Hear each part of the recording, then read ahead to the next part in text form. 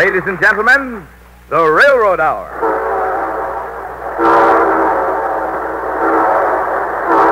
And here comes our star-studded show train.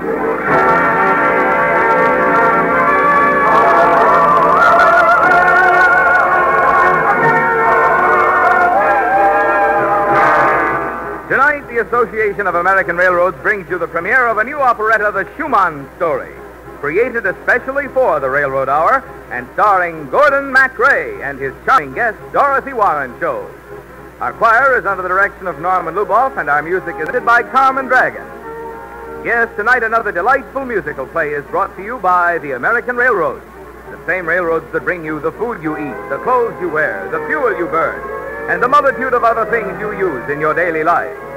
And now, here is our star, Gordon MacRae.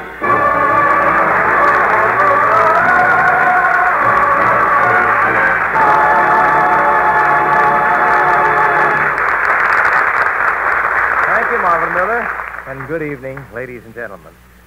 Tonight, Dorothy Warren Scholl and I will tell you one of the enduring love stories in the world of music, the romance of Clara and Robert Schumann.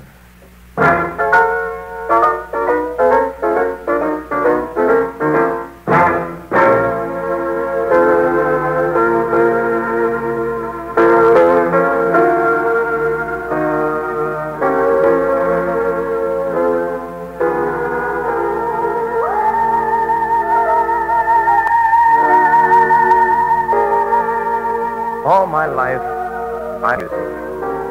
Waking, sleeping. Sometimes it's been a single note ringing in my head. But most often, it was music that an angel might sing. My love is like the moving sea.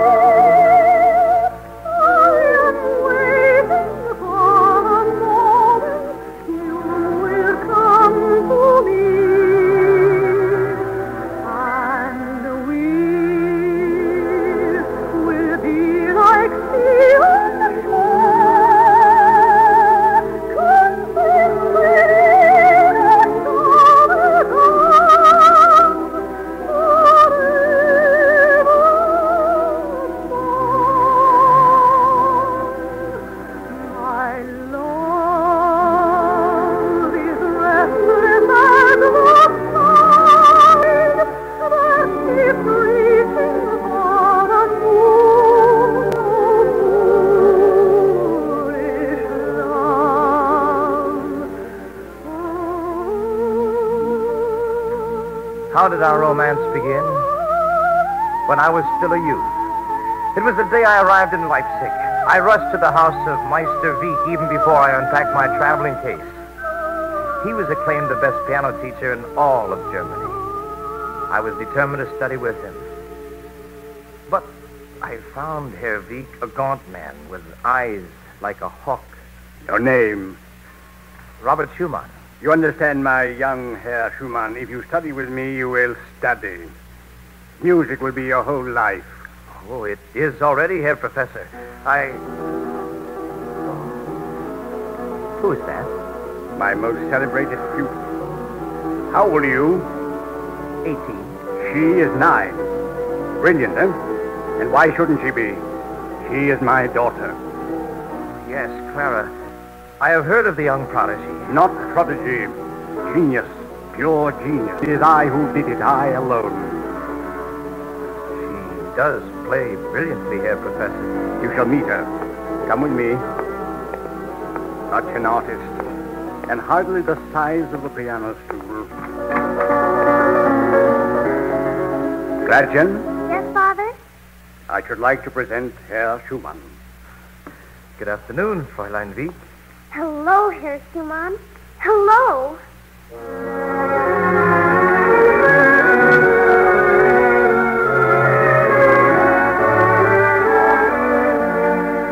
I became the pupil of Meister Wieck and a boarder in the Wieck household.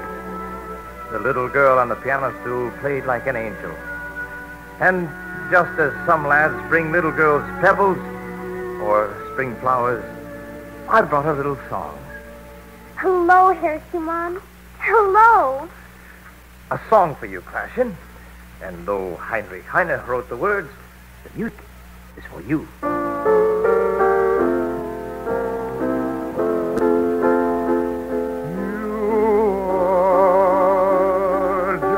Like a flower, so pure and fair and sweet.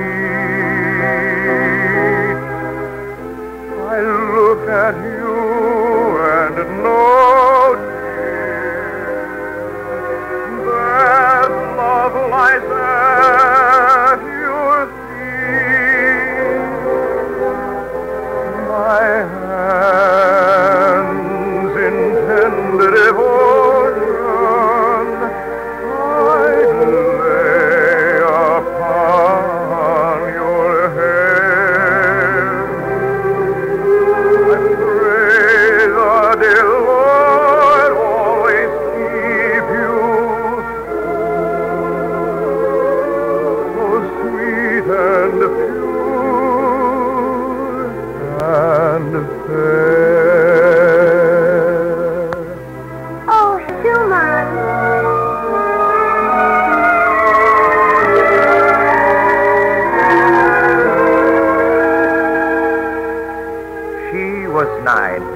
And I was 18, both just children. I studied, but my family felt I needed a more proper calling than music, and so I was whisked off to Heidelberg to study law.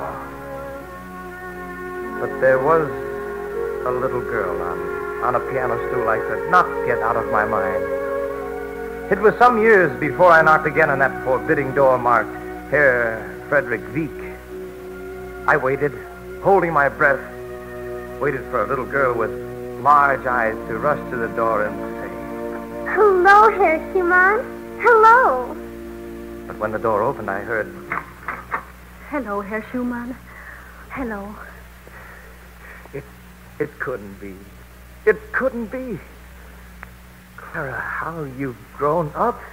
Bigger than the piano stool.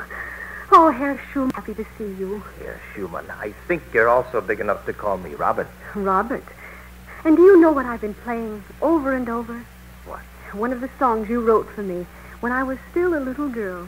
Come, I'll play it for you. A dainty pair of boots I wear, with soles as soft and light there.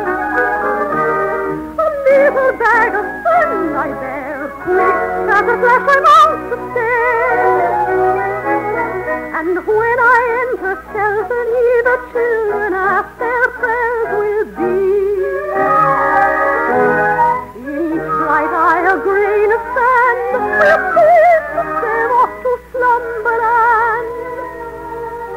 And there till break of day they'll sleep, while God's own angels watch with peace. In each bright eye a grain of sand has sent them all to slumberland. All children who were good today in happy dreams tonight shall play. Now 1, 2, 3 with flying feet I hurry downward to the street. I can no longer here delay. From house to house I make my way. In happy dreams I see you smile, although I stayed but a little while. For the loveliness of a memory, dear Clara, I wish to kiss you. Robert. We do not play children's games in this household. Oh, Father. Herr Wieck. It is the lawyer from Heidelberg. I'm happy to see you, Herr Professor. I cannot return the compliment, Herr Schumann. Oh, Father. I always understood I was welcome in the Wieck household, sir. When I was the professor and you were the student, yes. Not as a young romantic fool who dares to kiss this innocent girl. I kissed him too, Father, and I wished to kiss him. And when I did, I felt faint, and yet alive, as if it were something I'd been waiting for all my life. You're not in love with it. Nobody. In love with Robert? Oh, Father, I have been always. I forbid it. Clara could have any duke or prince in Germany if I choose that she should, but a half musician? It is laughable. This house is forbidden to you, Herr Schumann.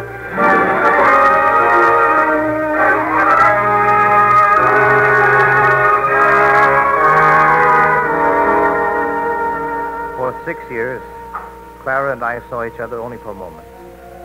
Across the concert hall, bowed to each other on the streets of Leipzig.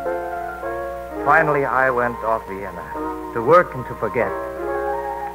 To work and remember. Her fame was everywhere.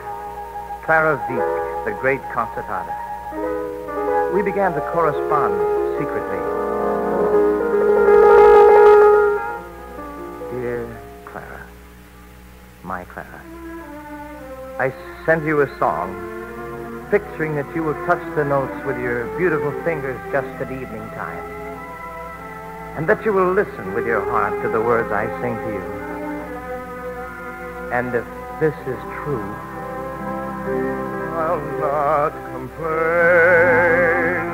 though my heart breaks in two. Oh, love forever lost. Oh, love forever lost.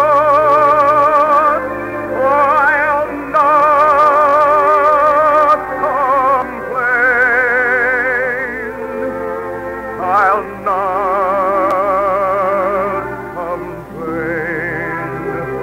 And for the star, you are in splendor bright, cast those foray into my heart deep night.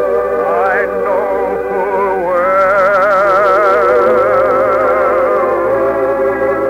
Oh, Robert, we are together in our music, now and forever. I'll not complain, though my heart breaks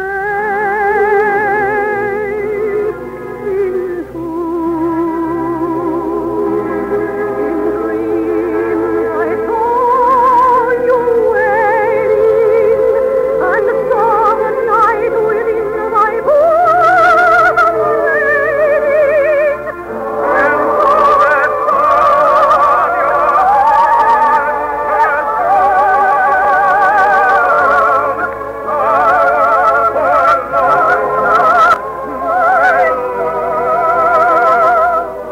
has not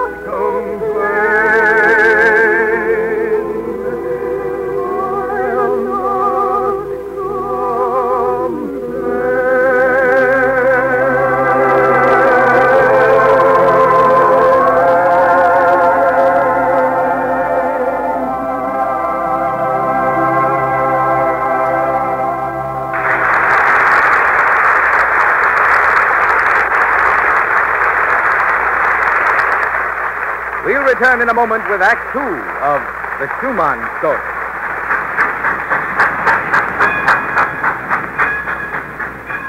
Have you ever visited a railroad freight yard?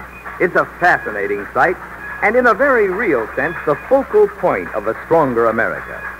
So join me, if you will, and let's take a look at one of the essential ingredients of a strong and prosperous nation, a busy railroad freight yard. Well, here we are. Big, isn't it? It sure is. I've never seen so many freight cars with so much track in my life. It is impressive. But remember, this is only one of many busy railroad terminals that link America from coast to coast. And those freight cars are only a handful of the 2 million that help keep America on the go. What's that big tower over there? Well, that's what you might call the electronic brains of the operation. From there, almost all the activity you see is directed and controlled, and much of it is actually carried out. You mean all this switching and classifying of cars is almost entirely a push-button affair? Mm-hmm. Amazing. Railroading certainly has progressed a long way since I was a boy. Ah, but the familiar old names are still there. Look at that group of cars rolling over the hump. There's one from Maine, Florida, Texas, California. Yes, I dare say you'll find not only every state represented down there, but just about everything America produces, too. And you know, I think that sight demonstrates as clearly as anything I know the essential part railroads play in our standard of living. Thanks to the railroads, anything grown or produced anywhere in the country can be used and enjoyed everywhere in the country. In fact, without the railroads, which haul more tons of freight, more miles than all other forms of transportation combined, America could never have grown into the great and powerful nation it is. And here's another thing you can be sure of. The railroads will continue to improve their plant, equipment, and services, using their own money, initiative, and ingenuity to help build a stronger America for all of us.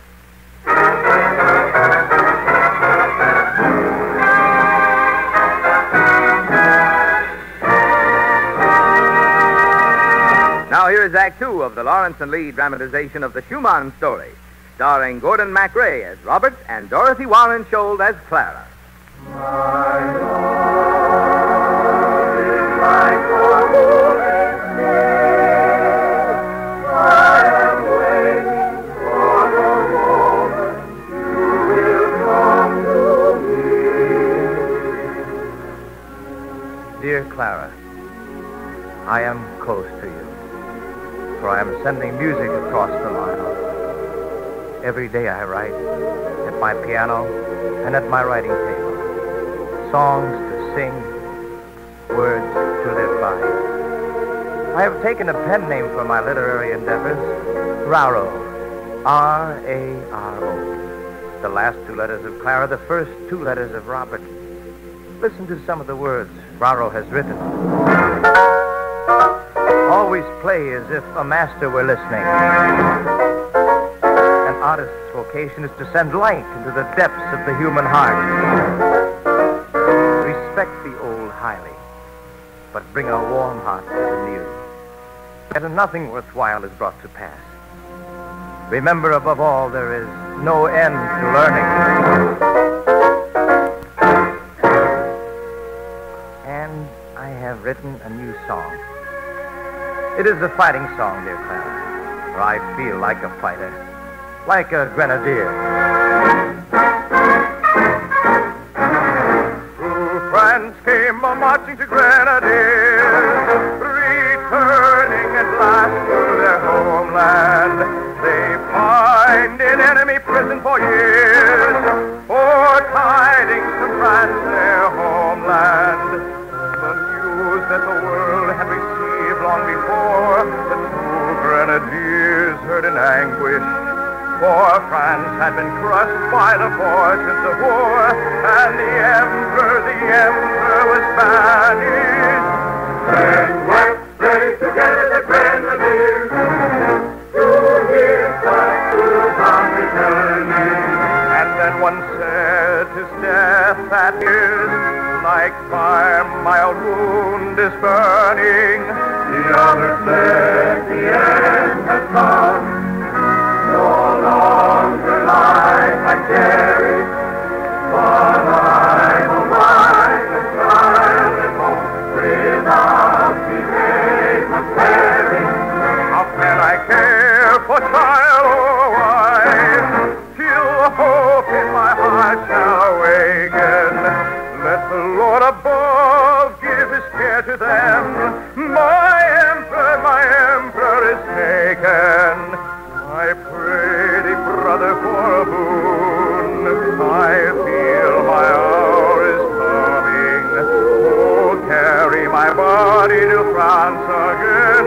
In France I will rest from roaming. The cross of honor that I wear, here on my heart thou'lt find me, and lay my gun beside me there, and turn my sword around me. Alert and still in my grave arrayed, like a sentinel, I'll be lying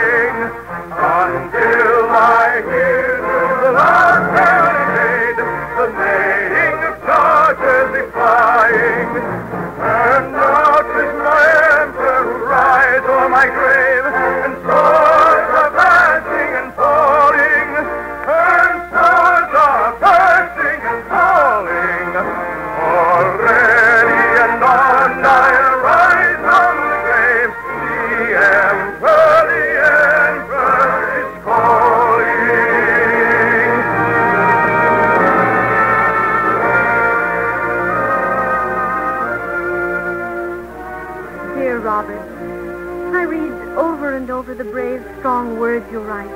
I feel in your heart, in my fingers, as I play your music. For it is a battle cry to me also, my love. And tonight at my concert, I flung out to the audience a cry of liberation. Ladies and gentlemen, I am happy to play now a new composition by the brilliant young composer, Robert Schumann.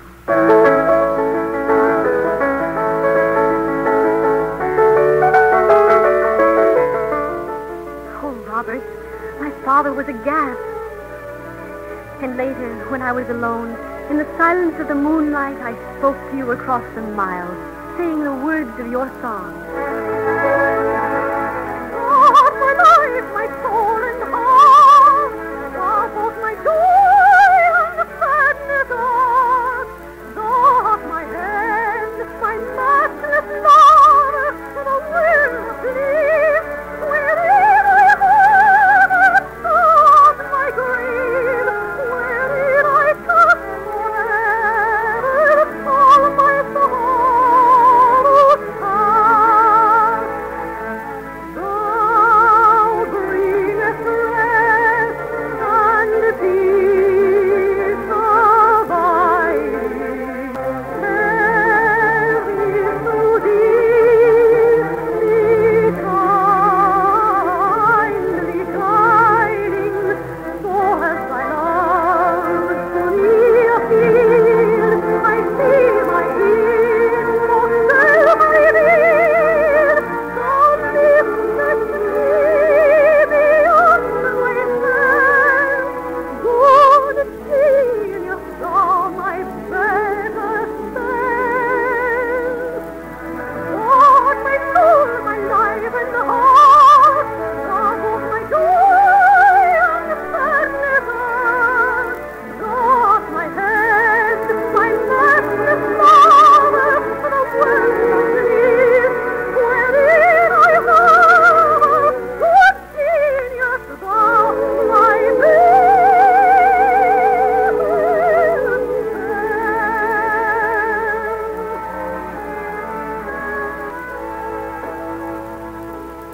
I tried to see her, my Clara. She promised to marry me. But since she could not defy her father, we took matters into our own hands. There is an old Saxon custom. A betrothed couple can rise above parental objections by appealing to a court of law. We stared at each other across the musty courtroom.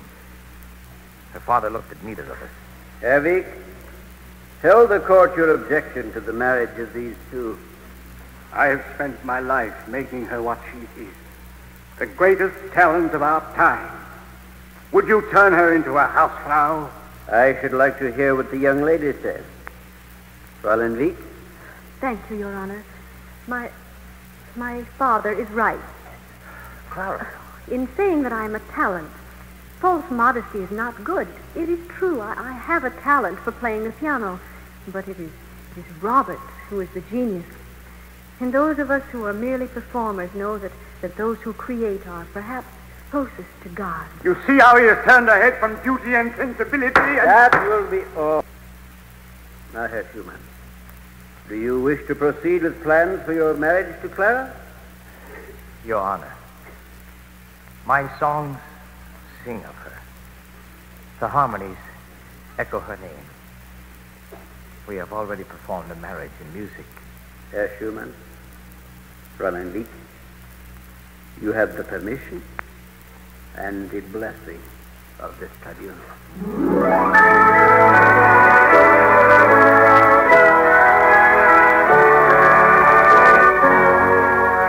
On the 12th day of September in the year of our Lord 1840, Clara and I were married in the village of Schönefeld. Schönefeld, a field of loveliness. Oh, my beloved, the dream of my youth has come true. The little girl on the piano stool had the same dream, Robert. Look, a letter has just arrived from our friend Liszt. A lovely letter. Oh, what does he write?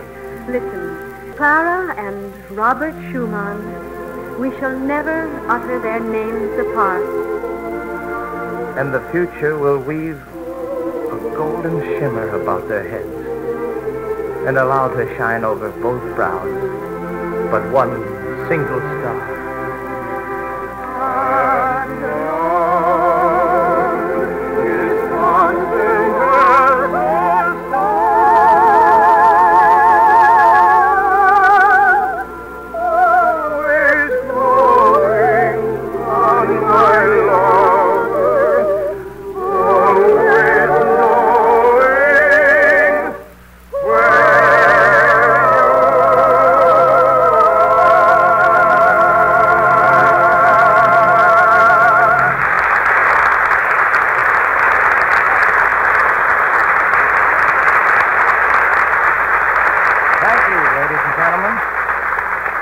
Lovely Dorothy Warrenshow will be back in just a moment. And meanwhile, thanks to Jay Novello, to Polly Bear, Sharon Bell, and our company. The Schumann story was written especially for the Railroad Hour by Lawrence and Lee. The Railroad Hour is brought to you each week at this same time by the American Railroads. Marvin? Since 1950, one of America's major weapons in the Cold War of truth versus communist propaganda has been Radio Free Europe. Operating 21 powerful radio transmitters on the edge of the Iron Curtain, Radio Free Europe can do much to help prevent another world war by bolstering the urge for freedom and the determined spirit of resistance among the 6 captive countries that separate Russia from Europe. Your assistance is needed if Radio Free Europe is to continue to operate and grow. President Eisenhower has urged every American to support this independent, privately operated enterprise in order to further the cause of peace throughout the world and to help arm the spirits of captive people with hope and courage. Won't you do your part? Send your contribution to Crusade for Freedom, care of your postmaster. Do it, say. Thank you, Marvin. And now, folks, here again is the incomparable Dorothy Warrenshow. Thank you, Gordon. You know, it was like old times, falling in love and marrying you all in 1/2 hour. Well, Hildegard, you come do that any Monday night you're free. What a lovely offer. What's on the show train next week, Gordon? You just give a listen.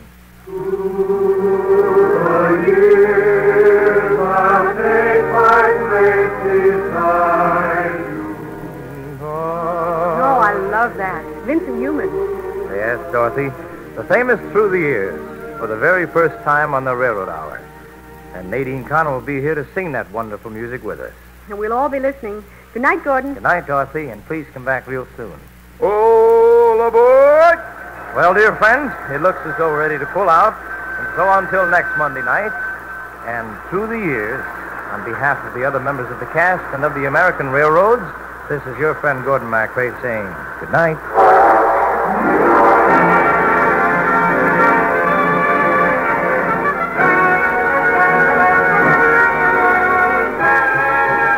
Gordon MacRae can be seen starring in Three Sailors and a Girl in Technicolor. Our choir is under the direction of Norman Luboff, and our music is prepared and conducted by Carmen Dragon.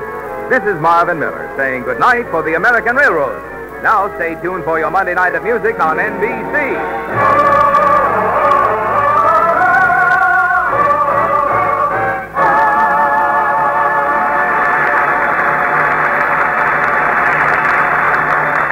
Tonight, the Voice of Firestone features Patrice Munsell on the NBC Radio Network.